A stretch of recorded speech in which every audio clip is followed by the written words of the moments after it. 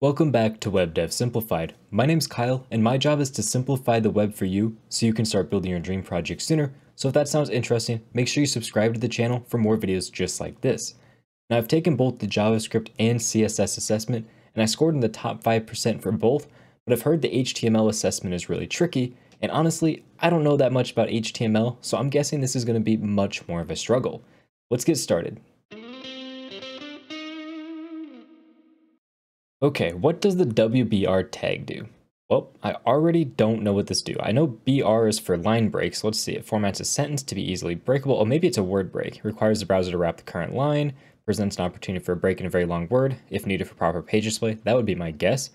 It breaks a word into two pieces using a hyphen to connect the words. Ooh, it could be either one of these, honestly. Presents an opportunity for a break in a very long word if needed for proper page display. I'm going to guess it forces a break because a BR tag always forces a break. So I'm guessing a WBR would always force a word to break. That doesn't really make sense though. I'm going to go with this, even though I really don't know. So let me know in the comments what the actual answer is. What does this code do when the browser cannot play sound or the source files are missing? Audio controls sources sound.mp3, type equals, okay. When or where does this text display? When the browser cannot play sound or the source files are missing. The text displays over the audio controls unless CSS is used to position it elsewhere. The text displays under the audio controls. The text displays when the browser cannot play the sound. And the text never displays. That is a good question. I've never put text inside of an audio control before. I would want to say that the text displays when the browser cannot play the song, but I don't really know. Displays over the audio controls, under the audio controls. I don't know if it would display with the audio controls or not. I'm guessing if it can't find or play the song, it'd probably still put the audio controls, so it's going to put it under. I'm going to go with that. Again, no idea. Let me know in the comments below. What is the root element of an HTML document? That would be HTML, because this doc type is not really an element. It's just like declaring what the doc type is. Root isn't anything. Body is actually not the root element. So yeah, HTML. What is a semantically correct way to mark up this layout? Making money is what you have to do to stay in a business. Okay, so this is a block quote with a quote at the bottom, and it's expandable here. So not a P, not a Q. I'm going to go with block quote. Okay, so there's two block quote ones. There's one with a Q tag, and I can't scroll this for some reason, but we'll just trust that it ends with a Q tag. We got a citation that's emphasized, and then just a citation. And this one uses a paragraph instead of a Q. I don't know what a Q tag is used for. And I would guess that you don't need the EM because that's like saying there is emphasis here while the citation tag is kind of doing that for you. That's going to be my guess. But should you use the Q? Because what is a Q? I don't know what a Q would be. Maybe a quote would be what the Q tag stands for, but I've never even heard of it before. This is a tough one. It's either one of these. I know it's a block quote, but I don't know which one it would be. I'll go with this. Again, no idea. Which statement is correct? The article element represents the dominant content of your document. Okay, that's definitely wrong. The main element represents dominant content. That is correct. Main element represents the dominant content of a section of a document. Nope, that's wrong. That's what an article is. And the main element represents the dominant content of an article. Okay, so at least I know this one. The main is the dominant content of your document. The blank tag is used for marking up a short code snippet while the blank tag is used for marking up longer. So pre is for longer and code is for shorter, because pre allows you to have like line breaks inside of it, while code is just for a really short snippet of code. It'll actually wrap if it goes across different lines. So at least I know that one. What is a semantically correct way to mark up this layout? We got mailing address, some mailing information at the bottom. Oh geez, I never use the address tag. This is gonna be a fun one. So all these start with an H4. Okay, a couple of them are P's. I'm going to guess that it would be an H4 in the heading, so it's one of these heading ones. Then we have an address with a line break, and then a link for a mail to. Okay, that isn't an email. So that makes sense. This one's also a mail to, and this one's also a mail to. And this one's a mail to, so there's no differences there. These two use address. One of them uses an EM for the italicness of it, and the other one doesn't. This is again a question of like, does an address by default use italics, or do you need the EM to actually cause it to have italics? I'm not 100% sure, to be honest. Other than that, these two are exactly the same. Oh, this one also has a strong tag that is not even closed anywhere. So that's clearly incorrect, unless they meant to close it. But I'm going to go with this because an H4 doesn't actually need a strong tag because it already is strong by default. So we'll go with that, even though I think this one should have a strong closing tag, but it just forgot it. What is not a valid attribute for the text area element? Read only, that is valid from my understanding. Form, I think, is valid. You put like the ID of the form it's associated with. Not 100% sure. Max, not 100% sure as well. And spell check, I would assume that's on there. This is a tough one. I don't know for sure. These three on the bottom, it could be any of them, to be honest. Max, I don't know if this would like represent the maximum number of characters that are allowed inside of it. Spell check, it just sounds like something that should exist. And form, I feel like you can specify form, but maybe you can only specify form on buttons. I'm not sure. I'm going to go with max. Yeah, I'll go with max. I think I'm wrong, though. What is the best way to apply bold styling to text? Use CSS, EM, strong, or bold? This is a bit of a loaded question, if you ask me. I mean, you can use a strong tag to bold text. You can use bold to bold text. Strong says that there's like emphasis. It's like saying this is strong emphasis, and it bolds it for visual people, but for people that can't see, it'll, emphasize it when the, reading program that they're using to read the screen. Bold doesn't do that. It'll just make it bold visually. I mean, technically, I would say CSS is the best way to apply bold styling to text, unless you're also trying to emphasize it, and then strong would be better.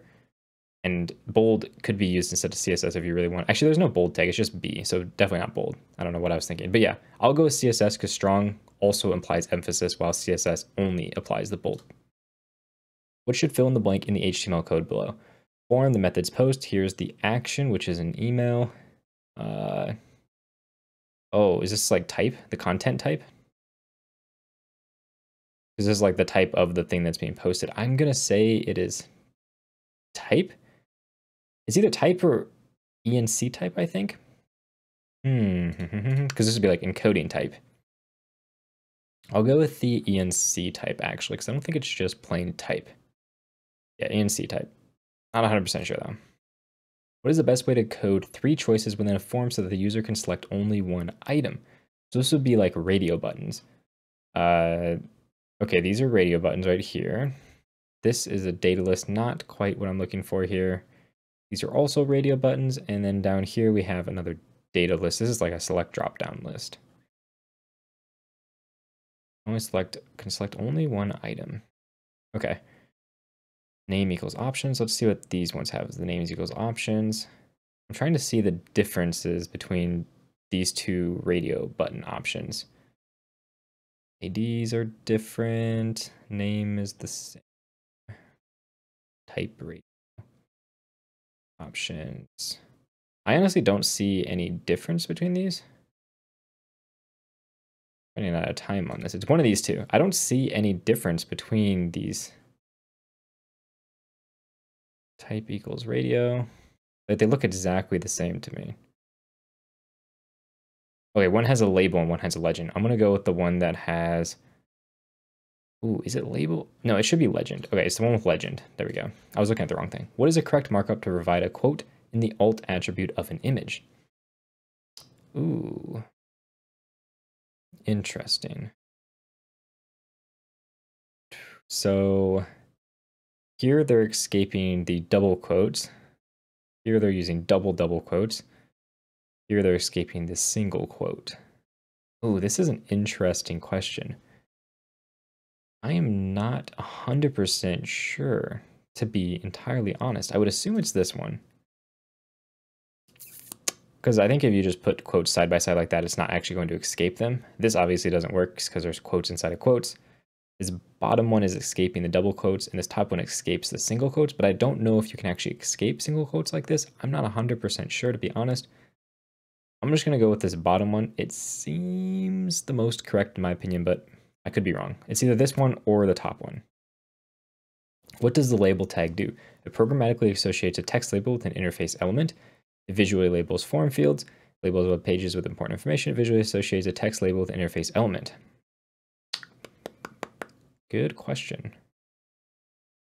I mean, technically it visually labels form fields.